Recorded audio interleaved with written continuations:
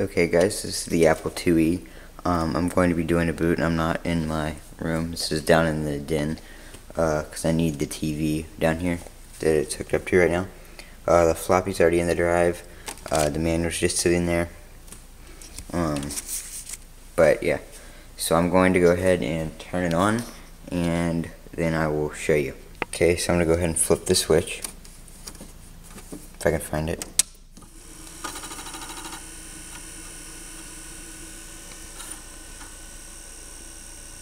And then as you can see, it is in DOS version 3.3.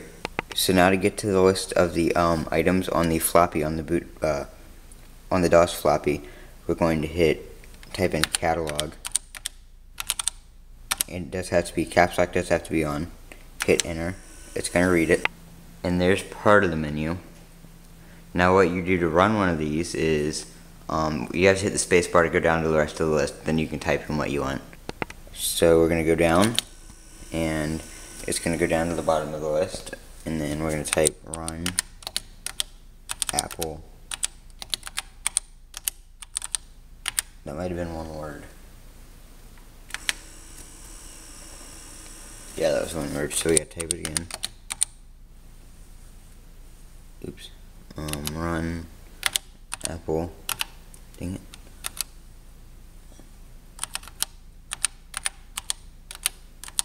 And then hit enter, and it's going to start the program Apple Vision.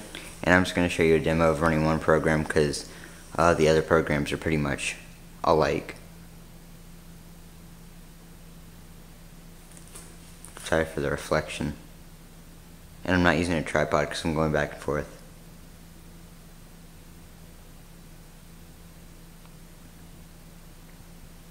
But it's going to draw a little room in a house. This is actually pretty cool. TV, bunny ears, as we call them.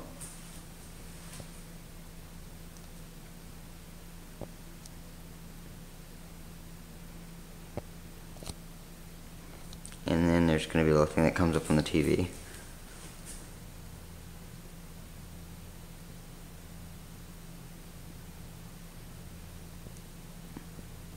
And it just dances. The speaker's not hooked up right now. There would be a little tone beep music thing that would play, but that's what it does. So then we're going to shut it down. And how you shut this down is flip the switch. And as you can see, it's off.